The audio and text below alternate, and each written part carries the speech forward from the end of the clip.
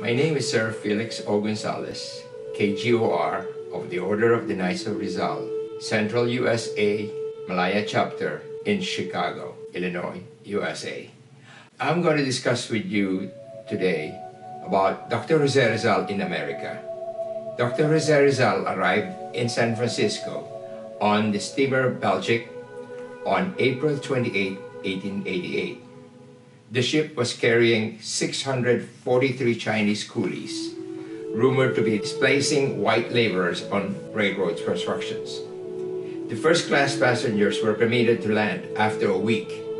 Dr. Rizal, as we know, is a first-class passenger and was permitted to go ashore on May 4, 1888. While in San Francisco, he registered at the Palace Hotel. You know, he paid $4 a day, including bath and everything. This hotel is located in Stockton Street, 312. Currently, it's still in San Francisco in this address, 2 Montgomery Street, San Francisco, California. Dr. Rizal saw the Golden Gate Park. We have to remember that Golden Gate Bridge was not there yet. The stores on Sundays, as he noted in his diary, said like they were closed. The best street in San Francisco is Market Street. He stayed in San Francisco from May 4 to May 6, 1888. He left San Francisco at 4:30 in the afternoon and took a ferry across the bay in Oakland and ate supper in Sacramento for 75 cents. He boarded the train, Union Pacific, and slept in the coach. The train route and train companies that Rizal took in America, from San Francisco, it was the Union Pacific to Denver, Colorado, that he took up to Omaha, Nebraska. Then he had breakfast in Reno, and he saw a Native American Indian attired in a semi-European suit. Reno is a desert, unpopulated, and lonely place, as he said. It was warm, and there was still snow on top of the mountains. On May 8, which is Tuesday, 1888, he arrived in the state of Utah as the third state that Dr. Rizal passed. He stopped near Ogden in Utah. From Ogden, Utah, they changed train to Denver, Colorado. The clock was set ahead by 1 hour of time. He saw 3 Mormon boys in Farmington, Utah, women serve at the table. It's kind of like unusual for Dr. Rizal such a thing, because in the Philippines at that time, women don't serve in restaurants. Dr. Rizal took the Chicago Northwestern train to Chicago. On May 9, 1888, he passed through the mountains and rocks along a river. At 10:30 a.m., the train reached a certain height, and this is why snow is still seen along the way.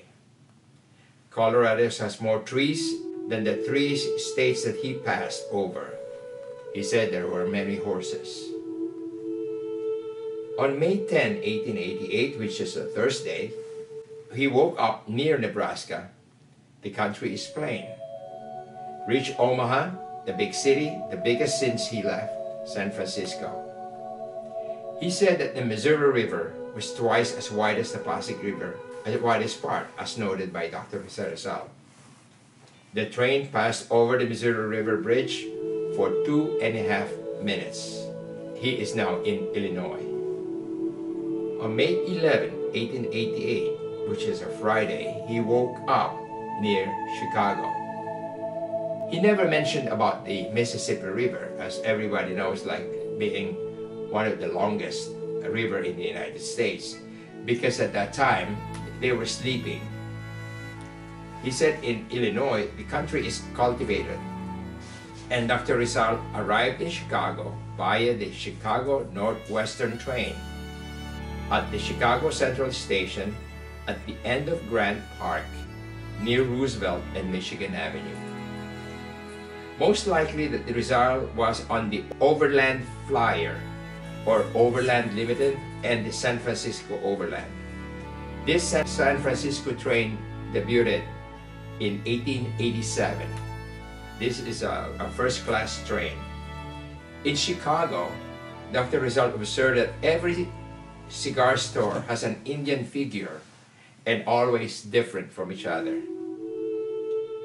He said he left Chicago at 8:14 in the evening. That was on Friday, and he could have taken the train from Chicago to Detroit or Sarnia, Ontario in Canada on the Grand Trunk line. On May 12, 1888, which is a Saturday, he was on a good Wagner train, a car. He said the country is beautiful and was well populated. The Grand Trunk train he took from Chicago to Niagara Falls. He said he arrived in the English territory of Canada in the afternoon of May 12, 1888. Dr. Rizal saw the Niagara Falls. He said, "We left the place at 9. Dr. Rizal might have boarded the New York Central Railroad from Niagara Falls to New York City. On May 13, 1888, which is a Sunday, he said he woke up near Albany, New York. The Hudson River, which runs along, carries many boats. We crossed the bridge. The landscape is beautiful, and the train arrived in New York Central Station on 89 East 42nd Street, New York, New York." And he said the grand transcontinental trip ended on Sunday, May 13, 1888 at 11:10 in the morning. Rizal, or Dr. Rizal, stayed at the Fifth Avenue Hotel at 500 Fifth Avenue, New York, New York. 10010 is the zip code. While Dr. Rizal is in New York, Rizal visited the scenic and historic places.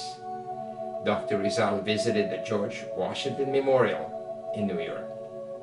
On May 16, Dr. Rizal left New York City for Liverpool on board the City of Rome.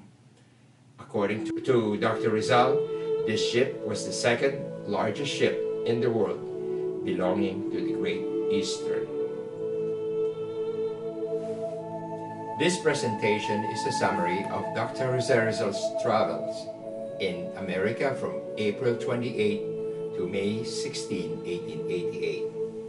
If you would like more information about Dr. Rizal's travels, writings, and his life, please visit the Knights of Rizal Malaya Chapter's website at knightsofrizal.org.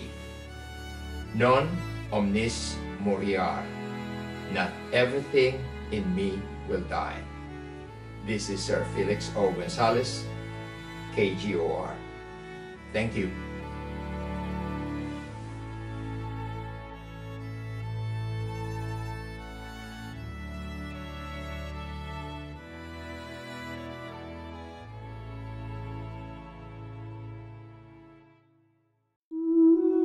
Saturday, April 28, 1888. We arrived at San Francisco in the morning. We anchored. It is said that we shall be quarantined. The custom house boat visited us. Its flag has this look. The sacks or bags of silk were taken away. A sack costing $700. They are not afraid of the silk and they were to take their breakfast on board. Sunday, April 29th. Second day of the quarantine. We are greatly troubled and impatient aboard. I have not eaten. It gets on my nerve. Monday, April 30th. The quarantine is continued. I read in the paper a statement of the sanitary doctor against quarantine. Tuesday, May 1st. The quarantine is continued. We signed a petition against the quarantine. And the Englishman wrote to the consul. Thursday, May 3rd. 6 days of quarantine. Friday, May 4th, at 3 p.m. The quarantine is ended. I stayed at the Palace Hotel, $4 a day with bath and everything. Stockton Street, 312. I saw the Golden Gate. The Customs House. A letter of recommendation. On Sunday stores were closed. The best street in San Francisco is Market Street. I took a walk. Stanford, the rich man. A street near Chinatown. We left San Francisco on Sunday, the 6th, at 4:30 p.m. Sailed till Oakland. Railroad. Onboard from Port Costa to Benicia. Plantations. Herds of cattle. No herdsmen. Stores at the camp. Dinner at Sacramento, 75 cents. We slept in the coach. Regular night. We woke up an hour from Reno, where we took our breakfast at 7:30 of Monday, May 7th. I saw an Indian attired in semi-European suit and semi-Indian suit, leaning against a wall. Wide deserts without plants nor trees. Unpopulated. Lonely place. Bare mountains. Sands. A big extension of white land, like chalk. Far from this desert can be seen some blue mountains. It was a fine day. It was warm, and there was still snow on the top of some mountains. Tuesday, May 8th. This is a beautiful morning. We stopped from place to place. We are near Ogden. I believe with a good system of irrigation this place could be cultivated. We are at Utah State, the third state we crossed over. In approaching Ogden, the fields are seen with horses, oxen, and trees. Some small houses are seen from a distance. From Ogden to Denver. The clock is set 1 hour ahead of time. We are now beginning to see flowers with yellow color on the way. The mountains at a distance are covered with snow. The banks of Salt Lake are more beautiful than other things we saw. The mules are very big. There are mountains in the middle of the lake like the islands of Tallinn in Laguna de Bay. We saw 3 Mormon boys at Farmington. There were sheep, cows and horses in the meadows. This region is not thickly populated. A flock of ducks in the lake. There were beautiful houses with trees, straight streets, flowers, low houses. Children greeted us at Salt Lake City. In Utah, the women serve at the table. It is known that dinner will be cheap. We changed train at Ogden, and we will not have any change until Denver. In Provo I ate much for 75 cents. We are passing between 2 mountains through a narrow channel. Wednesday, May 9th. We are passing through the mountains of rocks along a river. The river is noisy and its noise gives life to the lifeless scenery. We woke up at Colorado, the 4th state we crossed over. At 10:30 we climb up a certain height, and this is why snow is seen along the way. There were many pines. The snow on the mountain top is white and shiny. We passed through tunnels made of wood, to protect the road against snow. Icicles in these tunnels are very bright, which gives majestic effect. The porter of the Pullman car, an American, is a sort of thief. Colorado has more trees than the 3 states we passed over. There are many horses. Thursday, May 10th. We woke up at Nebraska. The country is plain. We reached Omaha, a big city, at 4 p.m. The biggest since we left in San Francisco. The Missouri River is twice as wide as the Pasig River in its wide part. It is marshy. Islands are formed in the middle of the river.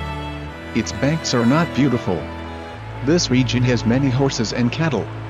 The train passed over the Missouri Bridge for 2.5 minutes. The train goes slowly. We are now in Illinois. Friday, May 11th. We wake up near Chicago. The country is cultivated. It shows our nearness to Chicago. We left Chicago at 8:20 Friday night. What I observed in Chicago is that every cigar store has an Indian figure, and always different. Saturday, May 12th. A good Wagner car. We are proceeding in a fine day. The country is beautiful and well populated. We shall arrive at the English territory in the afternoon, and we shall soon see Niagara Falls. We stop for some time to see the points that are beautiful. We went at the side below the falls. I was between 2 rocks, and this is the greatest cascade I ever saw. It is not so beautiful nor so fine as the fall at Los Baños, but much bigger, more imposing, and could not be compared with it. The cascade has various falls, various parts. We left the place at night. There is a mysterious sound and persistent echo. Sunday, May 13th. We wake up near Albany. This is a big city. The Hudson River, which runs along, carries many boats. We crossed over a bridge. The landscape is beautiful and it is not inferior to the best in Europe. We are going along the banks of the Hudson. They are very beautiful, although a little more solitary than those of the Pasig. There were ships, boats, trees, hills.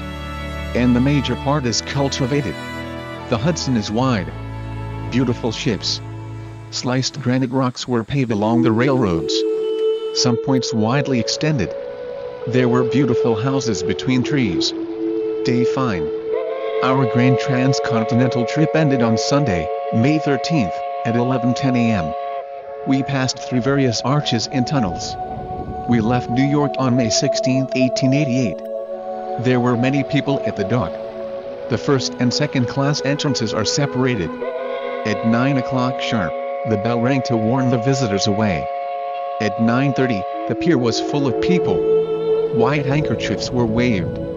Ribbons and flowers of different colors are seen here and there. I visited the largest cities of America with their big buildings, electric lights, and magnificent conceptions. Undoubtedly America is a great country, but it still has many defects. There is no real civil liberty. In some states a Negro cannot marry a white woman, nor can a Negress marry a white man. Because of the hatred of the Chinese, other Asiatics, like the Japanese, being confused with them, are likewise disliked by the ignorant Americans. These customs are excessively strict. However, as they say rightly, America offers a home to the poor who like to work.